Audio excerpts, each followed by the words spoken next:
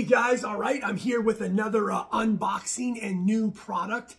Another budget option off of Amazon. This is a 3-watt mini UV sterilizer light.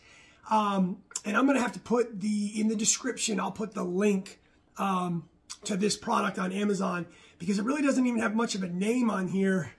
Or I can't pronounce it, right? In the upper corner there, looks like it's some sort of, obviously it's made in China or otherwise. I don't know if that's focused like everything else. But this is what it looks like.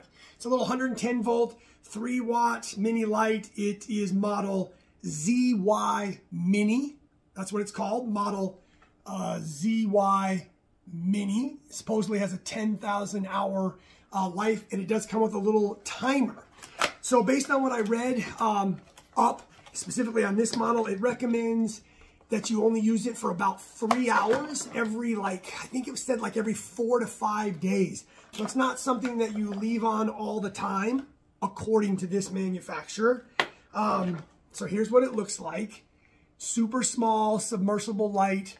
And it does have a little 3, 6, 12, and 24 hour timer. Once again, I'm not 100% all knowledgeable on these things. Like a lot of my videos, guys, I'm just a real person. I'm not necessarily an expert. I've just heard a lot of good things about UV sterilizers. I do have a little bit of ick right now. I understand it's not going to get rid of the ick on the fish or in the sand bed or anywhere else. But I also understand that it can't hurt and it can help a little bit. And of course, if you have any sort of algae blooms, any sort of green water, this works. I know it works for that. So I'm not sure why they recommend you only use it 3 hours, like every couple days, 4 to 5 days, but it has 6, 12, and 24 hour timers. But hey, just add it to the list of shit I don't know. So looks like there's a little suction cup here because I plan on just putting it back in my sump. Because as I'm assuming most of you are aware, you do not put this in your display because it will kill all sorts of stuff and be very harmful to things in your fish tank. You just want to hide it somewhere in your sump. Let's go ahead and plug this thing in and see what happens. See if we can burn our eyeballs here for a minute. All right. So I got it plugged in. Let's see what happens. All right. Well, there you have it. Super low, not very bright. I don't really know what it's supposed to look like. I'm not going to lie. Hit me in the comments, people. Hit me in the comments. This is a little 3-watt light. Is this thing supposed to be like blasting UV rays all over the place? Or is this all it takes? Because my plan is just to drop this in the back of my sump right here and leave it for like 3 hours. So I just want to inspect this bulb a little bit more, make sure it's not broken. It looks like it's good. I don't know, maybe I'll go ahead and just throw this thing in here. Hardest part of the whole thing here, getting off the twist tie. All right, well, here we go. I'm just going to go for it.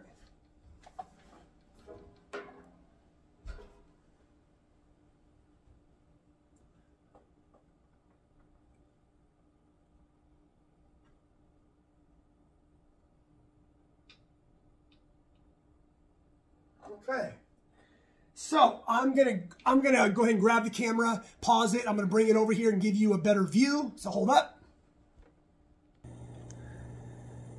All right, so I didn't put my filter on here, so we're kind of battling with the blue light of the fish tank. But as you can see, so this is it right here.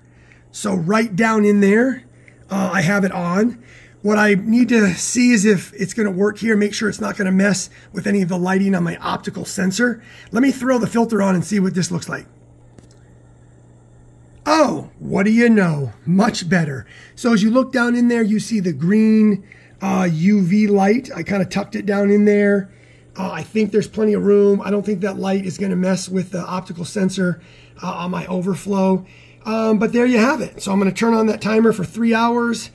I'm going to let that run. I'm not sure how I'm going to know whether or not it works or not. But oh well. So there you have it. Once again, here is that light. I'm going to try to remember to put the description in the description, the link. So let me know, guys, what do you guys know about UV sterilizers? And I'd like to hear some thoughts, experiences. Thanks.